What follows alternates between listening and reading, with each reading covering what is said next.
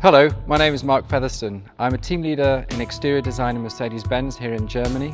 I'm also the designer responsible for the new Mercedes-Benz CLA, the car behind me, and I'm here to talk to you about a few of the design highlights of the CLA. So the first thing that you notice when you look at the car are its proportions.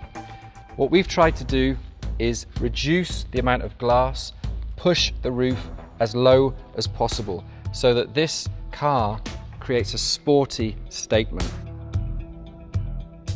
Glass is almost like a visor on a crash helmet. It creates a cool effect. It's just something attractive to look at, like on an aeroplane. The tiny little visor, that's what makes aeroplanes look great. And then when we come to the actual design of the car, what we've got is a completely new form language from Mercedes-Benz. And what we see here is very three-dimensional surfaces. They're as expressive as what we could actually get in clay. So this car was made as a clay sculpture and put that into production. We've got positive and negative surfaces.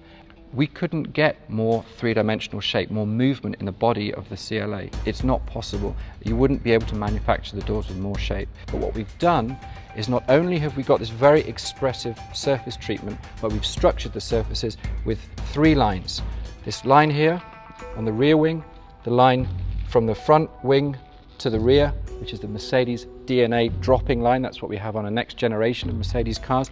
And then we've got the third line at the bottom, which balances our dropping line, which brings the car back forward again. The rear light graphic kind of summarizes for me the character. It's expressive, it's emotional, it's about free form and flow. And that's what you see here, because not only do you have a graphic itself, which is very emotional for Mercedes, but it lies in very complex surfaces. We've got positive surfaces wrapping around the corner, we've got negative surfaces, and we've got the overall plan shape, the top view of the car. We've got a lot of complex surfaces all meeting in one corner, which you can only really do in hand. So this was very much a clay sculpture exercise, couldn't be done in computer. Something also very special about this car is that we've manipulated the surfaces so much that we had to develop a new form of lettering for the car, because actually these surfaces are so negative and so positive that the normal lettering wouldn't actually fix to the car.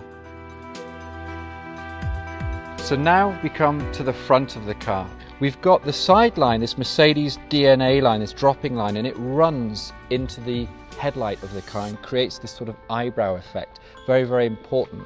And these headlights themselves, again, like the rear lights, they have a lot more flow in them than you would expect for a Mercedes. So this is a very, let's say, emotional statement for this car. The extra flow that we get in the lines, the extra sort of blister on the top of the eyebrow. And that's emphasized by this eyebrow here, this sort of three-dimensional eyebrow.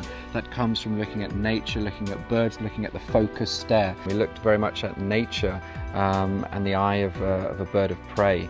Yeah, if you look at any bird of prey, their eyes are very similar in the sense that they have a lip which runs over them. Also on snakes and things like that. Animals with this sort of power and aggression in them, they have a very focused stare.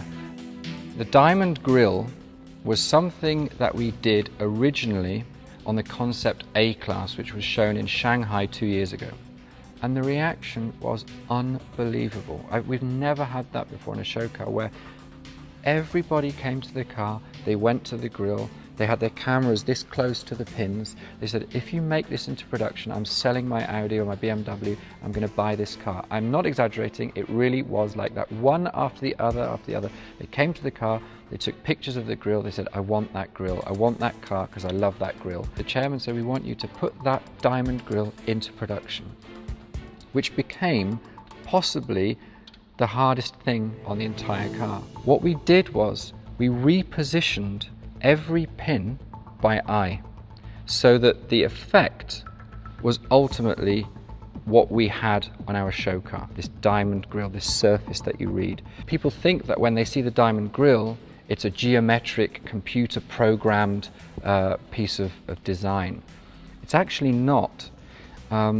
Each pin is positioned by eye. And of course, as soon as you move one pin, you have to move the other pins around it.